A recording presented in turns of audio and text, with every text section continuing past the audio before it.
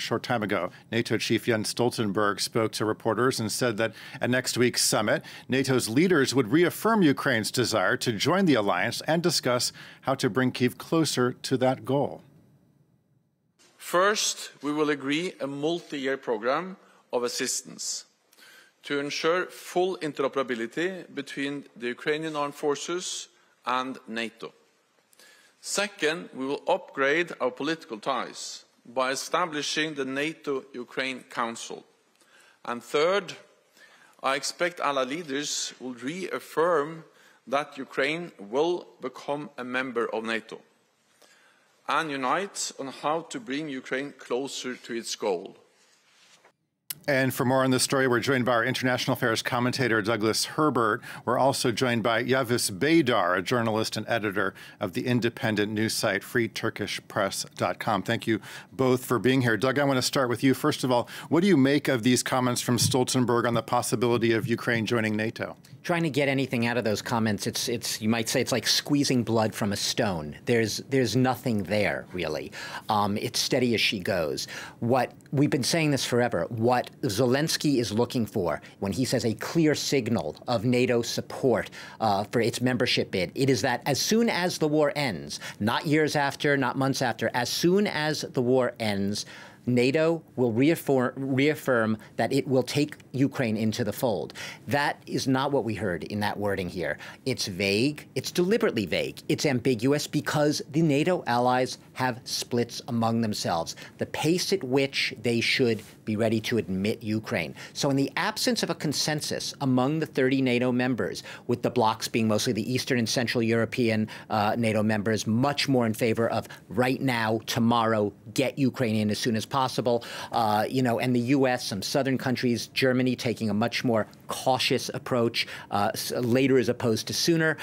In the absence of that consensus, all they can continue to say, all the Secretary General can say of NATO is trot out those security guarantees. The language becomes so vague as to be empty. I'll tell you one thing, it's not what Zelensky wants to hear, but by now Zelensky is resigned to the fact that that's what he's going to hear. Looking forward to this meeting with Erdogan. Turkey is really an ally of Ukraine, but does business with Russia, so Erdogan really is doing a balancing act, isn't he? Some people call the tightrope act. Look, it's easy to bash Turkey as trying to have it both ways, trying to balance a cordial relationship with Moscow, a transactional, mostly business-heavy economic relationship with Russia, with its status as a NATO member, with EU aspirations as well, and an ally, putative ally of the West.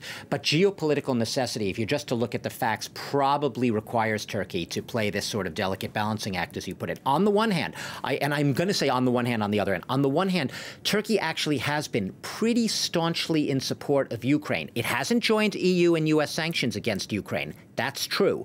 But what has it done? Early in the war, it supplied those Bayraktar drones, which were very crucial and pivotal, some would say, in the early military successes of Ukraine. Also supplied armored vehicles. Also interdicted, that is, forbid warships to enter the Turkish straits, which was a pretty firm position as well. And it has been going way back, even to the annexation of Crimea, a pretty firm defender of the rights of the minority of the Crimean Tatars in Crimea. You might say, well, that's a minor, petty little issue. It really isn't.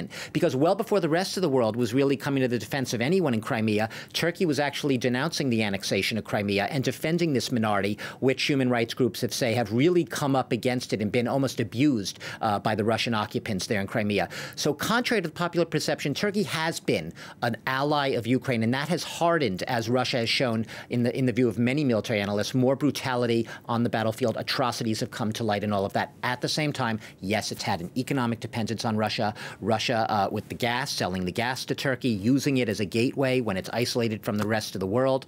And it has also, Russia just helped it build a new nuclear plant in Akuyu. So there's definitely that business tie. Lots of Russians in Turkey right now. They don't need visas to go there. I was just in Istanbul. You see them everywhere. So Turkey really, like I said, geopolitical position and necessity dictating the fact that it is involved in that very delicate balancing act. But it doesn't mean it's not an ally of Ukraine. It's very much shown its support for Kyiv. Yavuz Baydar, I want to bring you into the conversation. The Kremlin said it will be following this meeting between Erdogan and Zelensky very closely. What kind of pressure is Erdogan under when it comes to Russia and his relationship with Vladimir Putin? Well, not much at all, not much pressure at all. It's a very critical meeting, time-wise, because it's just before the Vilnius the NATO summit, and there are rumors that Erdogan will meet Joe Biden, apart from the meeting with the Swedish Foreign Prime Minister Ulf Kristersson on Monday. So it's, as Douglas said, it's a balancing act. It's a tightrope walk. It's brinkmanship, whichever word you use it, for Erdogan again. And he loves those situations. And he has a powerful team with Ibrahim Kalın, the Secret Service chief now, and Hakan Fidan, who is the former Secret Service chief, who is the foreign minister, and that trio is going to have a lot to do, especially given that the meeting with Zelensky.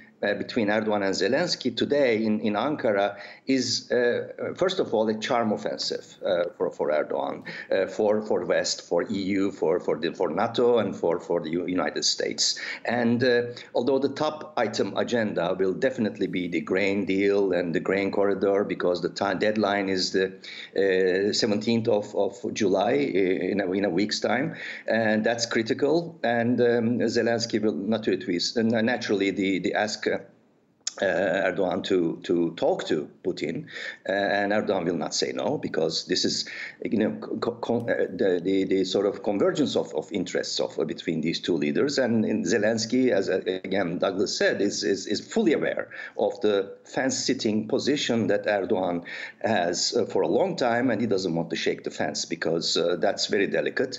And Erdogan will not say no, and there will be continued dialogue with Putin. And also Erdogan will continue to Vilnius with that positive bag. Tonight we will hear a lot of positive wording to these two leaders. And also Zelensky certainly will reiterate his intention, aspiration for NATO membership for Ukraine, and Erdogan might not say no to that, of course not. For him, the thing that matters for Erdogan is far beyond that. It is his troubled relationship with the U.S. And again, this meeting today will be yet another instrument for Erdogan to force the legitimacy, although he's seen as the spiteful, problematic black sheep member of NATO. He sees all those possibilities as window of opportunities to solidify, to cement his legitimacy. So a lot is at stake, but I think given the bird's eye view, Erdogan has all the advantages now before the Vilnius summit. You mentioned the grain deal that Turkey helped secure last year. It's once again in jeopardy, as you pointed out, set to expire on July 17th. And again, we're talking about getting around a Russian blockade of Ukrainian grain in the Black Sea. Doug, do you think that Turkey can help negotiate an extension to the deal? I think Recep Tayyip Erdogan, this was a hard-won deal for him, and he's been able to sort of deflect in the glory of that deal on the world stage. He's one of the few people, one of the few leaders, if anyone can, who's been able to actually go directly to both Ukraine and to Russia and speak with each side. So when you talk about the grain deal, we're talking about a deal that was, at least on paper, brokered by Turkey and the United Nations and Ukraine and Russia. That's quite a group there. I think Recep Tayyip Erdogan wants to show, and this goes back to the comments we just heard, also wants to show the United States that it can play a role that's also positive, and that it's not just reflexively always hostile to the U.S. and European powers. And I think that by clinching an extension to this grain deal and bringing that pressure to bear on Putin to do so, Recep Tayyip Erdogan would definitely see it as a clear victory and a sense of validating his sense of an Erdogan who's right now sort of striding atop, in sort of a regional spring in his step, if you will, really on the world stage now, being able to exert his influence and flex his muscles more than ever. So, yeah, I think he's going to bring pressure to bear on Putin to extend the deal yet again. Let's not forget that Russia has been accused of using food as a weapon. That's obviously not an accusation that Russia likes. It hits back against it. But let's not also forget that without this deal, you do have basically the risk of famine for millions of people, because that grain won't get to the markets that it's needed to get to. And also the risk of prices spiking, shooting up, making the food essentially easily and accessible from an economic standpoint. So I do think that that we're going to see an extension. I think that Russia keeps, this is repeatedly keeps upping the ante and bringing its brinkmanship down to the wire with this food deal. But in the end, we do see that extension. We have so much more to discuss, but unfortunately we've run out of time. International Affairs commentator Doug Herbert and Yavuz Baydar, journalist and editor at the independent news site freeturkishpress.com. Thank you so much both for joining us here on France 24.